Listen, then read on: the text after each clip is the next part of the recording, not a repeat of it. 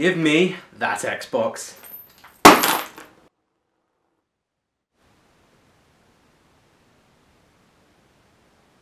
When you think about it, gaming is an expensive hobby. The bare minimum you need to play a video game outside of a handheld is a TV, a games console, the video game itself, and finally some electricity to power the bastard thing.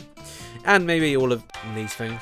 After processing all this, it really is cheeky that companies ask us for even more money to purchase accessories. Some make sense, like an extra controller, a battery pack, but when a company tries to flog a gimmick and then make games only for that gimmick, it can really rub people the wrong way. Even worse, what if the company is forcing the gimmick upon us? We saw this firsthand with Microsoft and the Xbox One, where they were forcing the Kinect to be used to even operate the Xbox One. People hated it and they pulled out faster than insert sex joke here. I bring up all these points because whenever I talk about the PlayStation Move to someone, it's met with deep negativity, laughs, and declarations of not buying the accessory due to the fact that its creation is a joke, and because of its price point, coming in at around £90 British at launch for a PSI camera, one Move controller, and a starter demo disc.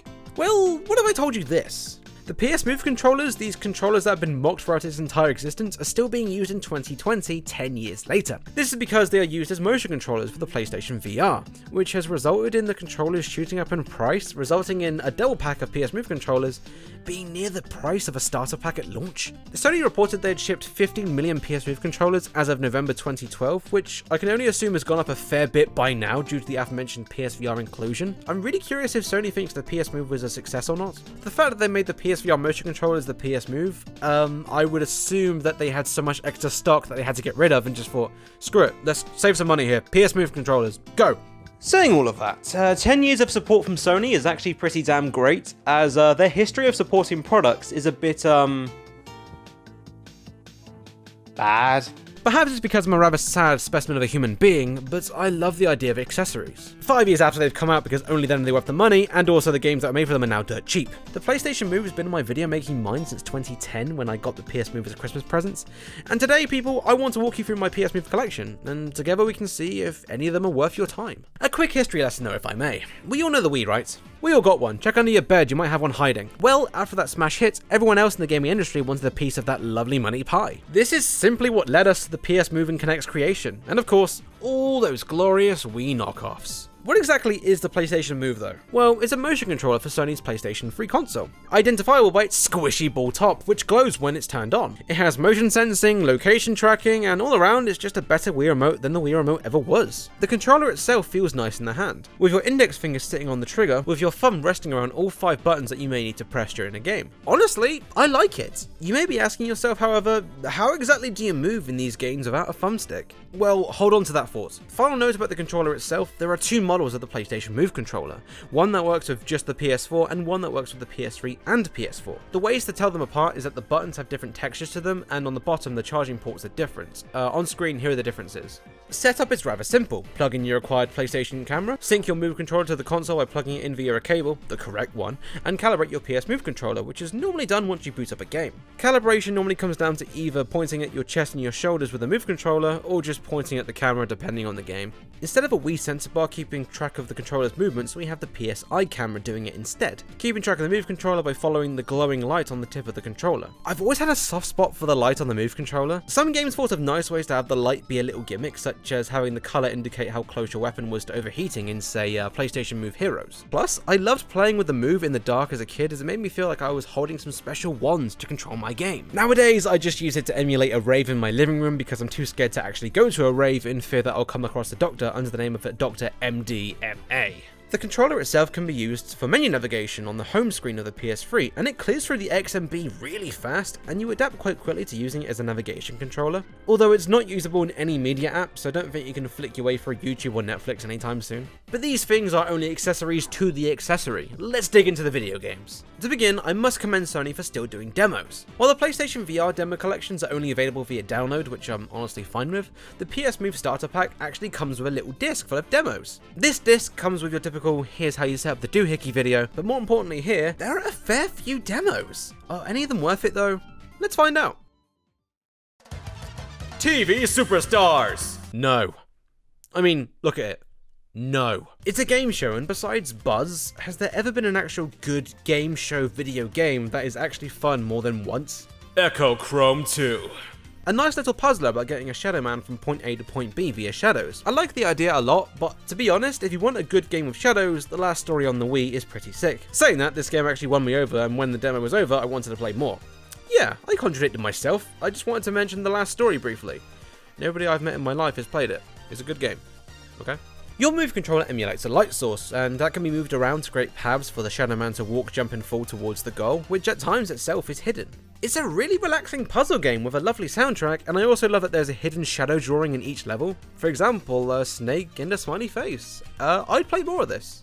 Tumble! A puzzle game where you stack blocks. The move controller does help make the game more fun than if it was done normally, but I feel depth perception here is a bit odd. By that I mean it feels really weird to move around in a 3D space where I'm not in the space where the blocks are. Saying that, playing Tumble VR kind of spoiled me here, as I like that game a lot more, and feel it's a wicked way to introduce someone into VR, and just a better game than Tumble ever was. You know what, I wouldn't mind talking about the PlayStation VR one day. Anyways, iPet Move Edition! Okay, hear me out here. Is there any good pet game out there? I mean, a game where the entire point of the game is to look after a pet. I think a pet mechanic in a game where you actually take care of an animal could be a nice small mechanic in, say, an RPG, but a full game around it? Y'all are praying for them dead Tamagotchis? Screw that, man's out here with his hands clapped for all them dead iPets out there. Poor bastards. Poor creepy and cute looking bastards. Mainly creepy. Start the party! I got iToy vibes from this, at least from the minigames. I'm all alone, so I couldn't actually start any party, and this game may be okay for like 30 minutes, but the most interesting thing about this game is it's made by Supermassive Games. You know, the Until Dawn guys and gals? Side note, the Until Dawn game is actually pretty damn good. Not this one, this one. Never this one. Sports Champion!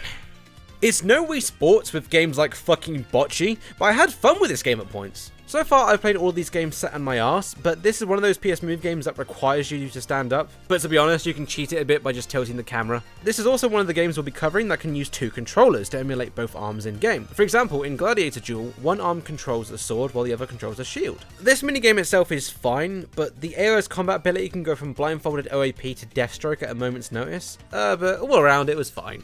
Table tennis was absolutely wicked. It's more of an on-rails experience, and I'm sure Racket Fury VR and a few other ping pong games are better, but the move controller works so damn great for this, and it feels one-to-one. And I'd be happy to get a mate and play 1v1 in this game. I mean, for the price of this game and two move controllers, space dependent, I could actually just get a ping pong table and we could play in real life. The previously mentioned Bocce works, but who thought this would be fun more than once? Beach volleyball was yet another on-rails experience, which is odd because the extra space of a volleyball court versus a ping pong table, you think you could have had a more free-flowing, open-ended game mode here. The left controller could have been used for movement, while the right controller could have been used, you know, hit the actual ball. But I guess it just worked out badly in pre-production. I just feel on-rail sometimes is used as a crutch more than something to aid user experience. I just finished watching 3 seasons of Haikyuu in a marathon before recording, and sadly I did not get my over-the-top anime experience I wanted from this. One day I'll get a hyper-stylized volleyball game. One day. Quick side note, but speaking about hyper-stylized anime sports games, hopefully that Captain Tsubasa game is good, that football game, as we're never going to get a Mario Strikers again probably, so this will be the next best thing, hopefully. Archery works fine, but I didn't find it very fun personally. Other games I'll cover in this video do bow and arrow gameplay a lot better and made it more fun, but it's here I guess if you want it. Finally we have Disc Golf. It works well on a technical level, but I don't find golf a very fun video concept to begin with, so making the ball a frisbee isn't exactly going to help. Overall, an okay package. I would fully recommend table tennis as it was really dang fun, but it was the only one to make me smile and make me feel like I was really competing with the AI. The rest of the game modes were average to fine to botchy. Beat Sketch! What is this? Well, that's the start of this done. Some good games, some bad games, but, you know, they were games. The problem is, right, with those games, you need this to play them. They just don't work without the PlayStation Move controller. But a bit like the Kinect, there are some games out there that have PlayStation Move features. So, you know, they're full games, but there are some extra goodies tucked away behind this little squishy ball. And in my opinion, once we delve into the PlayStation features side of the PS Move catalog, this device gets really interesting. Certain games have this on the top of its box, saying that the PS Move is not required but compatible with the game. This means that there are some extras for the game in question tucked away behind this dildo-shaped paywall, or perhaps a whole new control scheme. For example, Topspin 4 and Virtua Tennis 4. I'll stop that now, I promise. For example, Topspin 4 and Virtua Tennis 4 both allow you to use the Move controller to swing. With Virtua Tennis 4, a game I love by the way, whereas Virtua Tennis 5 Sega, providing an on-rails experience by the look of it, with Topspin 4 just letting you swing with the Move controller, while you move around with either the DualShock 3 or the navigation controller. Oh yeah, movement! You may have noticed up until now, everything that we've played is either on rails or doesn't require movement, a trait that carries through many PlayStation Move's first-party releases, and something we will definitely see again. But what options do you have if the game requires movement? Thankfully you're able to use your DualShock 3, but if you're more comfortable spending even more money on a light-up pleasure device, you can pick up the navigation controller. It's just a more comfortable left side of a DualShock 3, but it works well enough and it even comes with an X and O button, mostly used for menu navigation. Outside of playing the PlayStation Move games, I use this controller when I use my PS3 as a Blu-ray player, but if you're thinking of doing the exact same as I do, you can get a PS3 media controller for a lot cheaper than a Navi controller, just a heads up. This is more of a nunchuck for the PS Move than a dedicated controller, and yeah, they really weren't hiding their inspiration, were they? I'm really happy Sony made this, as that means there's more games out there that I can play now with the PlayStation Move, including some that you really wouldn't think of if I said PlayStation Move to you. Well, while we're taking a break from the PS Move exclusive games, let's dive into those PS Move feature games, as I think some of these will surprise you with their PS Move inclusion. I know at least 2 did for me, and one of them is a massive game. Continuing the Wii comparison, often the Move controller itself is used as camera controls, most commonly with shooters. Firstly, Counter-Strike Global Offensive. Massive game on the PC which I recently jumped into, and although the community is mainly Russian and full of meanies who say mean words to me, I commend Valve for keeping updates coming since its release in 2012, constantly evolving the game, adding new modes, providing new updates, and more. Can't say that about the console version though. That's right, this game lost support in 2013, which means it never got any massive big overhauls that CSGO got over the years. This game is a time capsule of yesteryears. No skins, no marketplace, an ecosystem, just gameplay.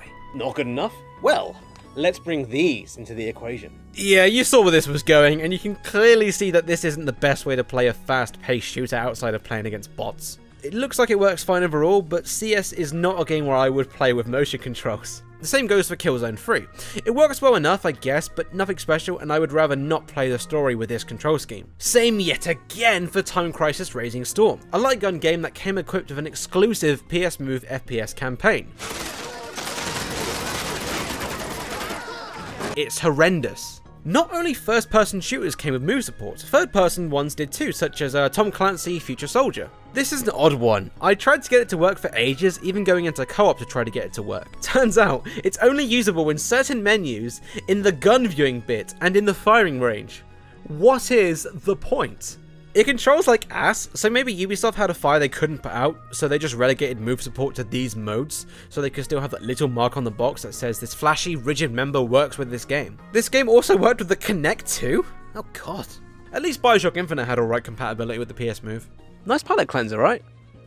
Well, there is one more surprise for you.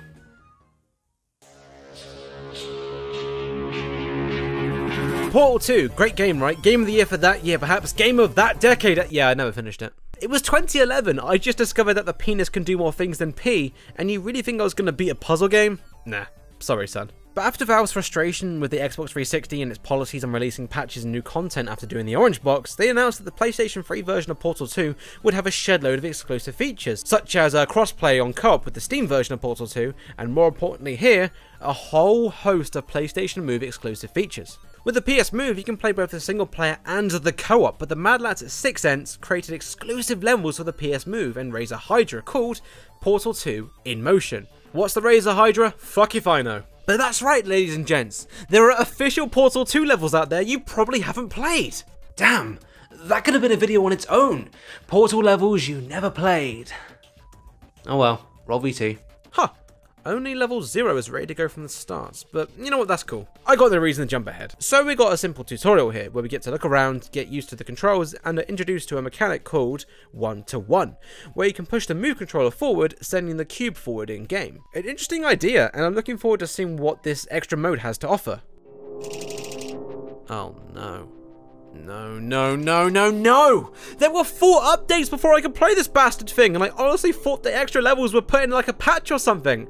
But no, it turns out it was accessed through Steam, and from research, this connectivity ended in 2018. Which, in fairness, is actually quite a long time for Valve. They weren't exactly update-friendly during the 7th generation of gaming, as we've already discussed. All is not lost though. Sure, we lost that clickbait title, but we can still play the base game, both single player and co-op with the PS Move controls. We don't have any of the features from the in-motion levels, such as pushing the blocks and well, I didn't get to play the rest, but you can see here how it looks to play. Truthfully, it works rather well, and it's not a bad way to play Portal 2. It's really rewarding to flick the controller from one side of the screen to the other quickly to shoot a portal and ace a puzzle. With L2 being the orange portal and T being the blue portal, it really does feel great. I can see myself finally beating Portal 2, and I think it will be with a Move and Navi controller of all things. Yes, I know this is a lynchable offense. Here's my gravestone, I got it ready for you. Alright, enough of them, let's go back to the PlayStation Move exclusive games, as I feel our good to bad game ratio here is a bit rubbish, and we need to up those numbers by the end of the video. Racket Sports!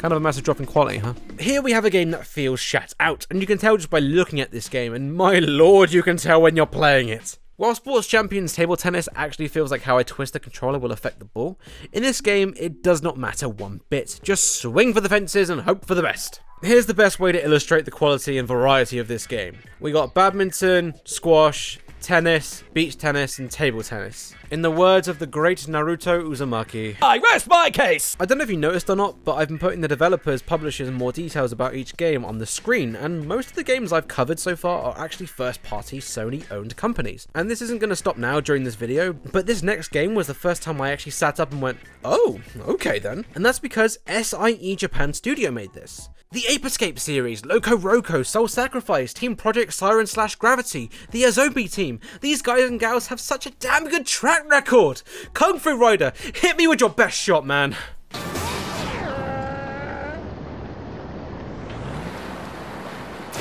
Kung Fu Rider is fucking terrible. It's a shame, as Kung Fu Rider has a very fun art style to it.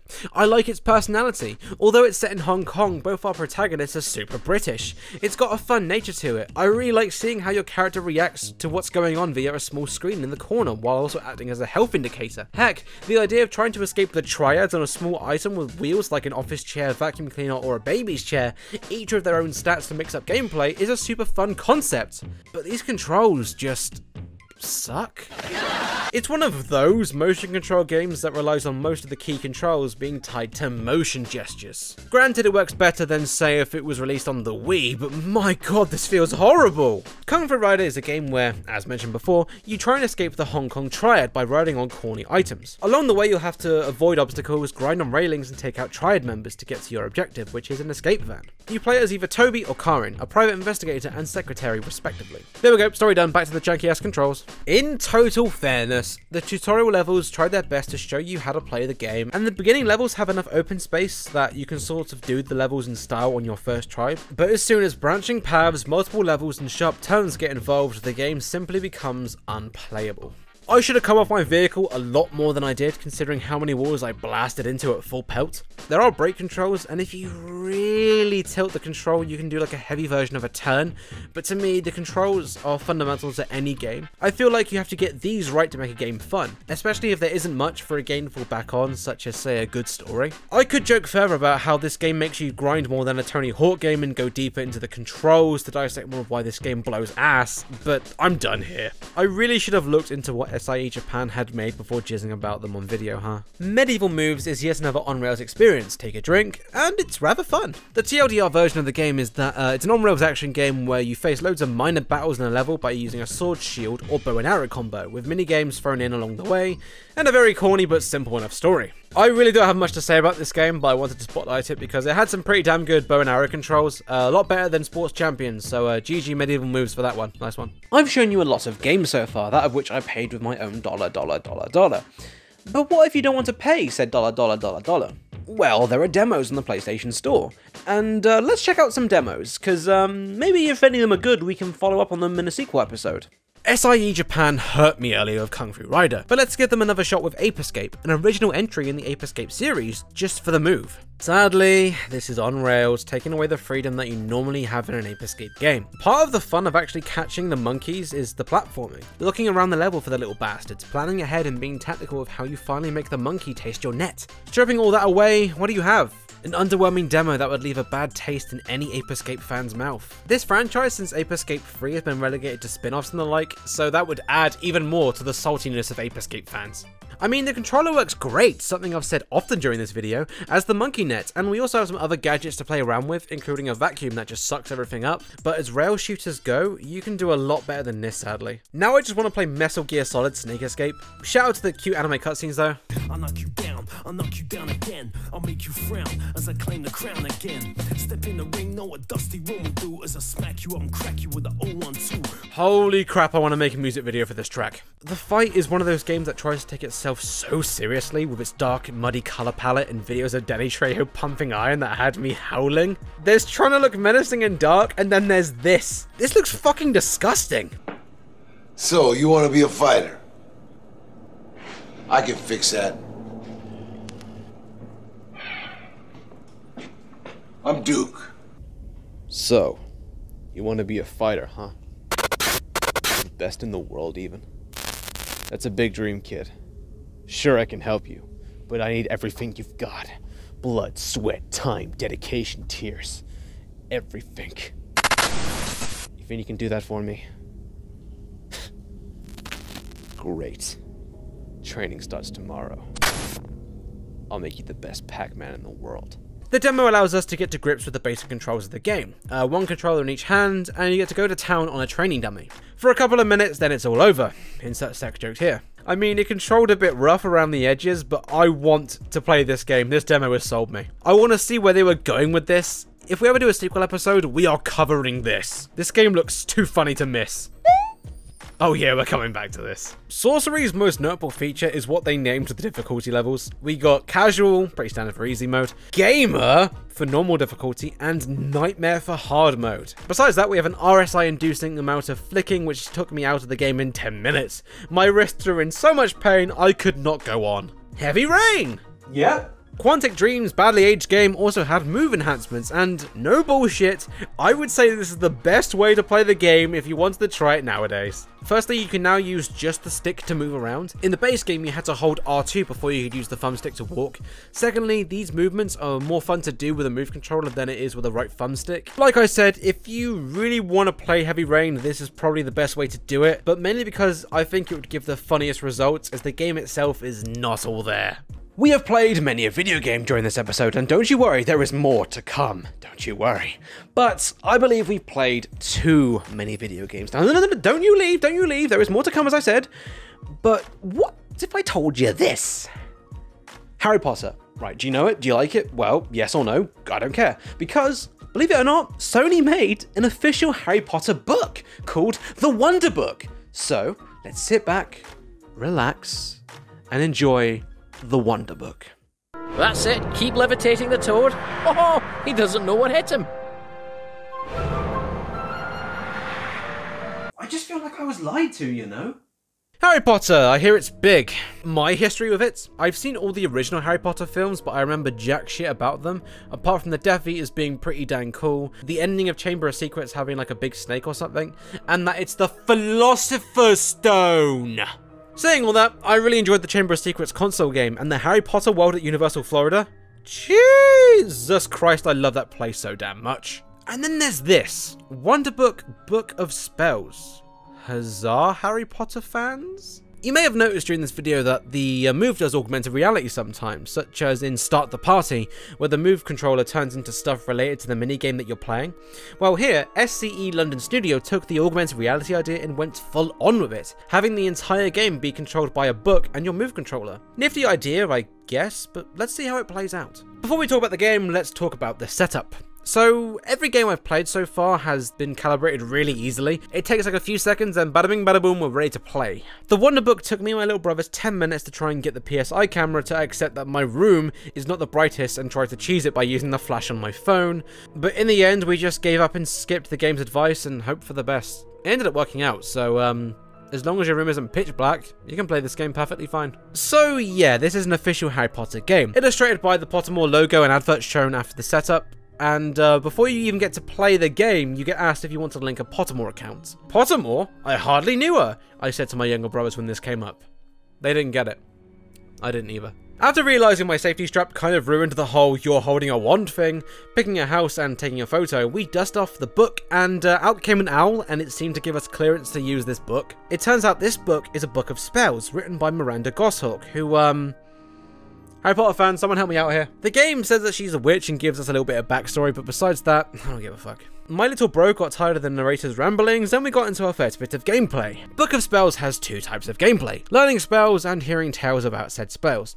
Right, I'm gonna just say it straight out, this is crap. I really don't see how a Harry Potter fan can get a kick out of this. Sure, you get to learn the spells you know from the films and take part in minigames using the spells, but please hear me out here. The first spell you learn here is Wingardium Leviosa, which is activated by flicking the wand in a certain way, something that only works like half the time. After being told to mess around with this jar then a frog for way too long, we were given a minigame from a familiar location, and rinse and repeat. There is nothing to this game. And the storybook thing I mentioned before? Okay, imagine, alright, imagine that you spent all this money on a PlayStation Move, a PSI, and a Wonderbook with a game, and the game is giving you a storybook to read. I, personally, would be proper pissed off. Then again, it's a book. What did I expect? You're not a Harry Potter fan? You just wouldn't get it? Alright, fair point. But please allow me to give you a personal example of a licensed game that you have to play with an accessory so you can see what I mean. Dragon Ball Kinect allows you to fight characters from the series and replicate iconic moves such as the Kamehameha. I am acting out shit that I think is cool, but why don't I care? Because the game is ass, it controls horribly and there's nothing to the gameplay. This is the exact same problem with Wonderbook Book of Spells. There is nothing here. I don't know how many times I can hammer the same point home. My question to all you out there is this: how did this get 4 games? Overall, the PlayStation Move for the PS3 is largely fine. I mean, there's some software and the tech is pretty good, especially for the time. But there wasn't enough software, and as sad as it is to say, the fact that they never added a thumbstick really haunted Sony for years to come. Sadly, I wasn't able to play every single PlayStation Move game out there due to money, time, and also region restrictions. For example, I really would have enjoyed covering Fast Draw Showdown, as I remember playing an arcade cabinet of this at Universal Studios Florida in like 2005. Sports Champions 2 I couldn't find a copy of before recording, and Resident Evil 5, a game that I've played more times than I care to admit on the internet, had a gold re-release with full PlayStation Move support. Look, I'm a simple man, okay? I like my cheap knockoff gun accessories, plugging a controller in, pointing at the screen, and pulling the trigger.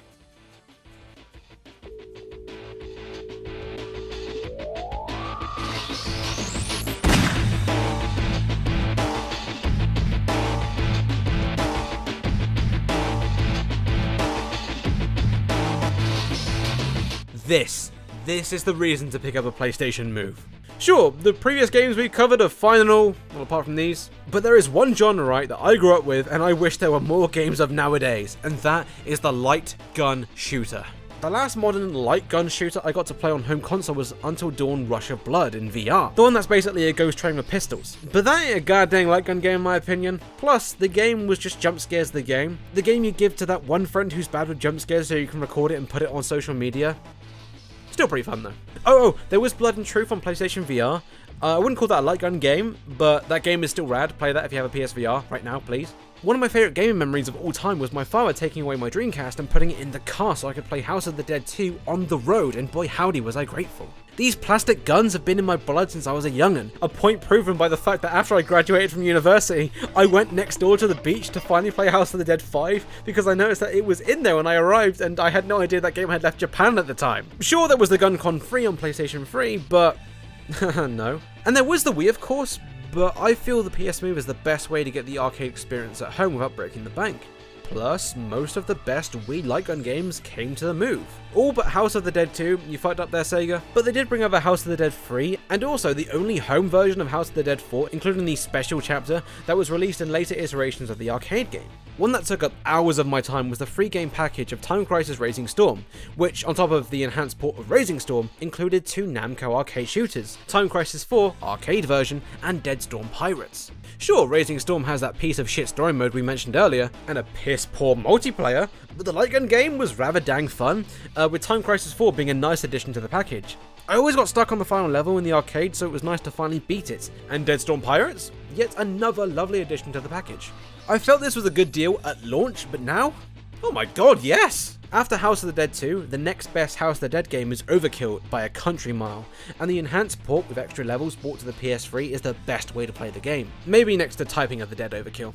I love the B-movie and exploitation style visuals and soundtrack, with some songs I still listen to nowadays, years after I've beaten the game. Dead Space Extraction also got a HD port to the PS3, hell yes. If you want to get it cheaper than it is on the store, I recommend getting the Dead Space 2 Limited Edition, and when you get it, it comes on the disc and you can install it through there, so there you go, little tip, don't say I don't save you money on this channel. Heck, one of the launch titles for the PlayStation Move was a bloody light gun game called The Shoot, creative title I know. It's not groundbreaking, but it was nice to have an original light gun game being released at that time. Best of all playable in co-op. So if you bought two PS Move controllers for the more immersive games and felt a bit burnt afterwards, hand over a Move controller to your best pal, or in my case little brother, I swear I didn't scar him with Dead Space, and have fun together shooting stuff up. So from the games we have played, is the PS Move worth it? Well, if you have a PS3 compatible Move controller already lying around, or from your PSVR, then I hope I spotlighted a few games worth your time. If you don't have one, well, unless you love a good light gun game, I would say pass on it unless something here really caught your eye. I wanted to end on a positive, so that's why I saved the PlayStation Move light gun games till last. Nevertheless, I hope you enjoyed this video, thank you for watching it, and I hope I informed you at least somewhat on if you would like this or not. Everyone's a bit different, and as I said, there's a lot of negativity around it, but there are some good games hidden behind this weird penis-shaped paywall. I'm happy this is out of my mind now though. I've been wanting to make this video for like 6+ years, and there may be a sequel, don't get me wrong, because there are some games I didn't get to play due to, you know, time and money and the such, as, oh, I never got around to playing Rambo the game.